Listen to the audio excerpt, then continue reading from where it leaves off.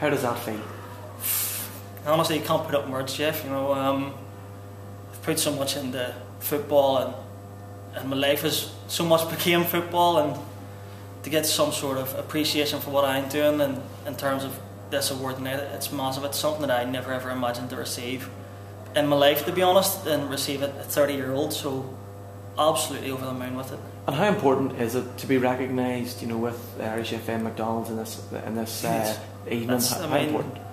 Take the likes of Ian Rush's side, Jeff Hurst, that whole room in there is full of legends, you know, and every single person, every single volunteer, every single coach, anyone that puts their time into football, and what McDonald's is doing, the Irish FA is doing here, is showing that appreciation for everyone. Maybe they're not picking up the award, but the appreciation's there. This evening has been absolutely phenomenal.